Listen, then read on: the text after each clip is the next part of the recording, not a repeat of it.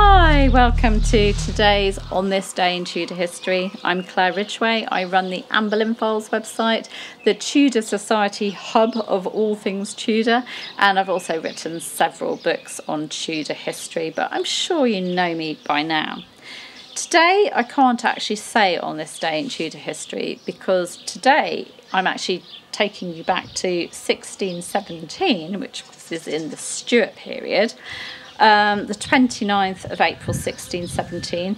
It was the day that Sir Dru Drury, try saying that without much saliva in your mouth, courtier, member of Parliament, friend of Thomas Howard, 4th Duke of Norfolk, and a man who served as Lieutenant of the Tower of London, died at his home, Riddlesworth Hall in Norfolk, and he was laid to rest in the local parish church, Riddlesworth Parish Church. Now, he was 85 when he died, which is such a wonderful age for a Tudor man, although, funnily enough, his tomb states that he was 99, but historians dispute that. Historians who've looked into his into the records, into his life, they dispute that and put his age at around 85.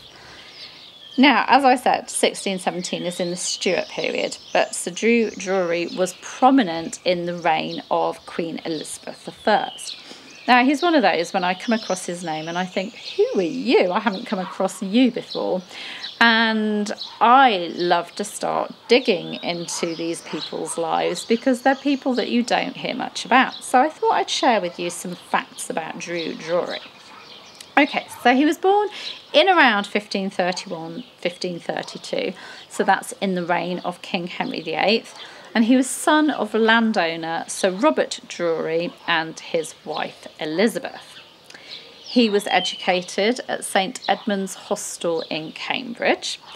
In 1559, so not long after Queen Elizabeth I came to the throne, he was appointed as a gentleman usher of the Privy Chamber, and this was a position he held right up until his death.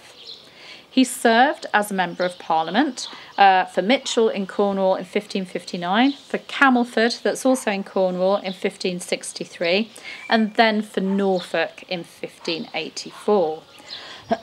Now, as I mentioned, he was a good friend of Thomas Howard, 4th Duke of Norfolk, and this friendship led to Dru getting into a little bit of trouble.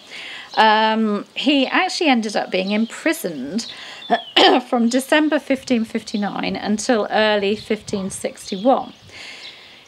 He was imprisoned because of a brawl. There was a disagreement between Norfolk and Robert Dudley, excuse me, over Elizabeth I's close relationship with Dudley.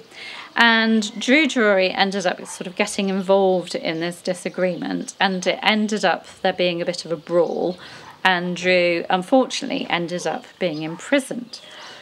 Fortunately for Dru, though, he managed to avoid getting caught up in Norfolk's later plotting, so he avoided being executed for that. Dru got married to Elizabeth, who was daughter of Sir Philip Calthorpe, and his wife Jane Boleyn.